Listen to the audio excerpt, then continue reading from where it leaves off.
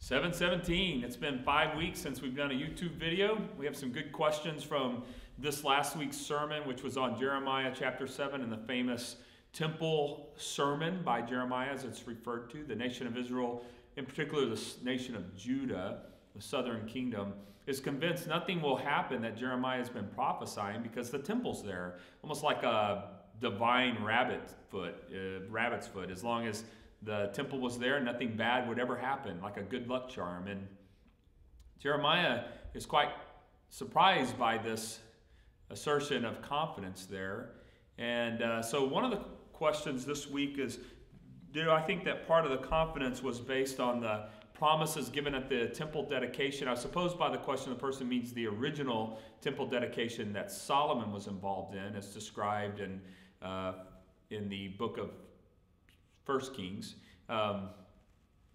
and also the question of the reinstituting of that through Hezekiah. And the answer is yes. I do think that there's probably a lot of hope built there. But even in Solomon's dedication, if you remember from the text, there's a great warning to Solomon. Hey, if you'll be humble and follow me and not be involved in idolatry around here, you can stay in this place. Israel will be able to worship in this place. But if you get involved in idolatry and your hearts wander away from me, and this temple even itself will be removed from you. Remember Solomon's humble gathering for the Lord. In fact, God so consecrates the place that he shows up in such power that the people are driven from the temple in fear of his Shekinah glory, the gathering of the glory of God in that one place. And they offer these sacrifices in a real time of dedication. But even in there was a warning. And Solomon in his own lifetime began to break away against the very warnings God had given them. In many ways, their confidence probably does come from some of those things. Ironically, their confidence should have been shaken greatly by what they saw around them being so inconsistent with what God had told them in that original dedication. So I do think that's probably right. That original dedication was such a glorious moment. I also think the restoration during Hezekiah's day would have built some additional confidence, but there's enough warnings in Scripture that they should have known better than that, and so should we, than to put our confidence in some kind of earthly building or religious expression where our hearts aren't engaged in humility before God and grace towards others. Question number 2 is related to that, because one of the things that caused such trouble for Israel was the sacrificing of their own babies to the Asherah and the Baal in acts of idolatrous worship.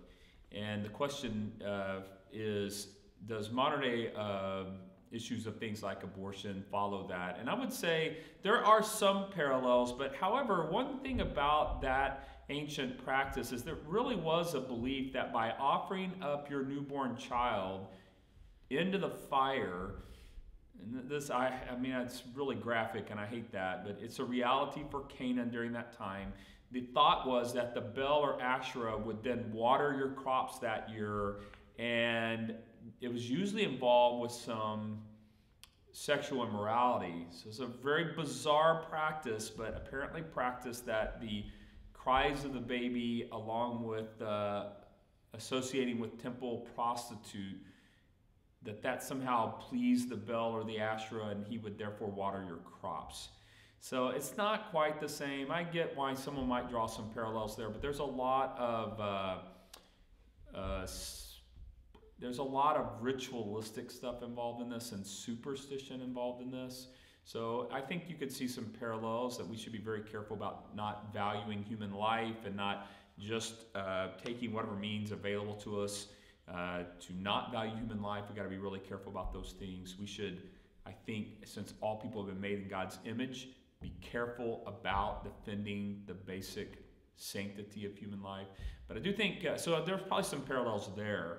But there's a totally different motives. In modern day issues of abortion and euthanasia, they're complicated and they draw a lot of different reasons and motives, and it's not quite as simple or clean as in terms of reasons as this Baal and Asherah worship were.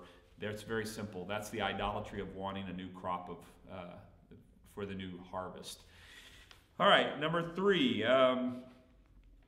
I know in my heart that I want the Lord to have first place, but how do I keep myself from drifting away and allowing it to become just external religion?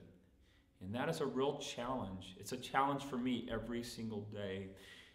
I think there's a few things I would recommend. Number one is this: always view this as a relationship with God, not as a religion for man or for people. This is a challenge because we do a lot of religious things externally to impress other people. It's what Jesus challenged the most in his public ministry, was the hypocrisy of the Pharisees doing all these religious external things so everyone else would think highly of them. So I think primarily the way to do this is to constantly check our motives. Is this about me knowing God, loving God, honoring God, or is this about people thinking highly of me or me thinking highly of myself? And I think it's a motive issue. So we just constantly, to avoid the temptation of Jeremiah's day, of the temple of the Lord, and we got all this external religion, but the heart is not in it. The issue was that they weren't interested in a relationship with the God that made them. They were interested in keeping their life as beneficial to them as it could be without having to encounter their hearts with God himself. And so make sure constantly to be asking this question: is this about me knowing God, about me experiencing him, about me honoring him, or is this issue about me trying to impress my wife, my kids, my family in general, or the church or co-workers or something like that? So constantly checking our motives is the way to make sure this isn't just external religion. So those first three questions are all very closely related to that. The next two have to do with Roman Catholicism. And I will say I don't know. I didn't grow up Roman Catholic, so this is hard for me to answer specifically. But I had mentioned something about at Nagaland that at the Catholic Church there's a large crucifix of Jesus in the main area in the church. And the question is, does this constitute idolatry that is warned in the Ten Commandments and even in the New Testament? And the answer to that is, there's always a risk, even within religious expression, of taking an object and making it the object of worship. Just like the temple, I'm supposing the reason this person has asked this is the temple of the Lord sermon in Jeremiah 7. What had happened is the temple of God had actually become an idol to the people, and it had become as important or more than God himself. So because of that, anything can become an idol. Your car, your house, your kids. A statue of Jesus as artwork can draw our attention upward to God himself and his work.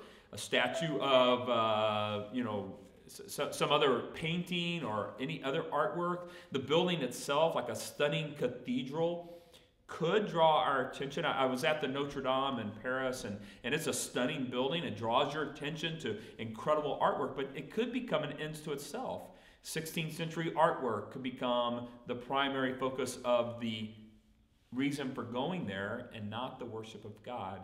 So the answer is in Roman Catholicism and in Baptist life, and really in all walks of life, artwork and expressions of artwork and expressions of honoring God's creation and his work in history can be helpful. Israel had all kinds of things as part of temple worship and tabernacle worship that were supposed to point to God. But we should always be cautious that those things are not actually literally drawing our attention away from God himself and onto the object. So I think that's what I would suggest with those kinds of things. Imagery, artwork within Roman Catholicism and Baptist life, or whatever you want to say, can be beneficial if they draw our attention to God himself, but they cannot become an end to themselves where that is our final expression. All right, so that's a few questions from this week. Hope to see you Sunday night.